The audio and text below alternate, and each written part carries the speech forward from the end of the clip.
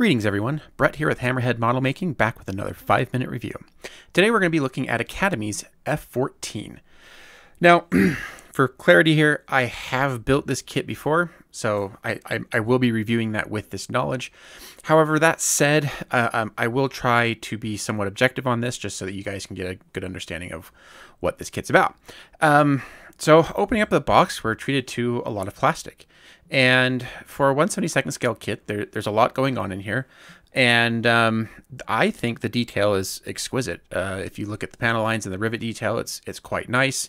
A lot of slide molding went into the construction of this kit. So there's like the fuselage halves, the intakes here, even the ejection seat backs. These are all slide molded, so that's why they're all separate. You'll get a lot of double trees here. So you have a tree here that has engine parts on here. One of the things you'll notice about this kit is it comes with a lot of extra parts. So you're noticing the two different types of engines there. We have different engine faces and different burner faces, different seats. One of the great things about this kit is that you can build pretty much any version of the F-14 you want out of the box.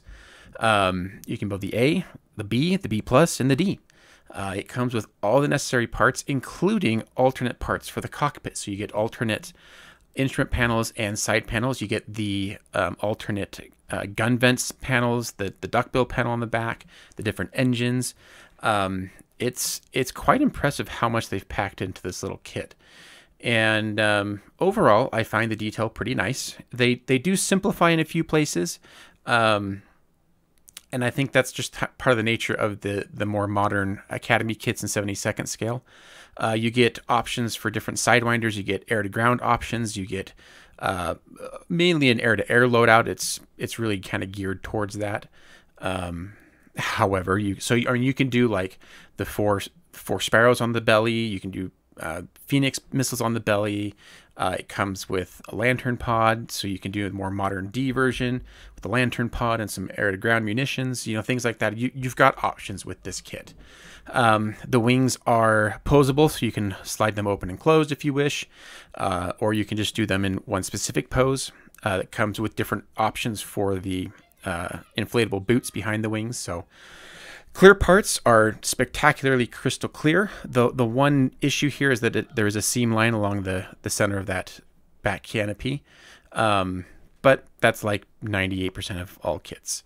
Decals are printed by cartographs, so you know that they will be top-notch.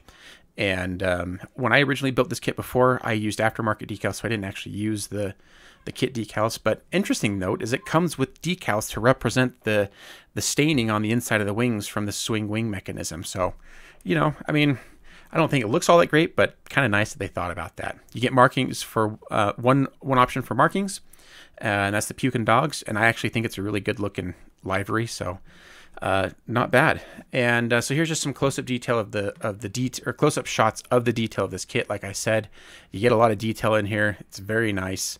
The recessed panel lines, they're kind of just that right depth and width that take washes really well. But yeah, it's good.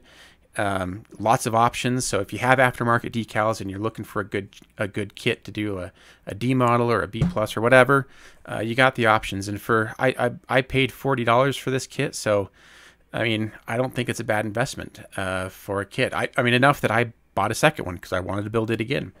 So yeah, I definitely highly recommend this kit.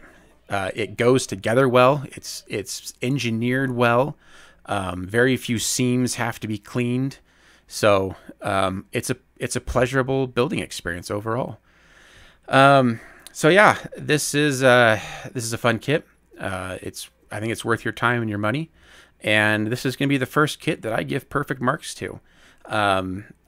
I mean, really, the only fault I can find is that seam line on the canopy, and that's kind of a common thing among kits, so that's kind of a non-issue. So plastic is great, decals are great, overall presentation is fantastic. You're getting a lot more than you paid for with this kit. So anyways, take care. We'll see you on the next video, and happy modeling.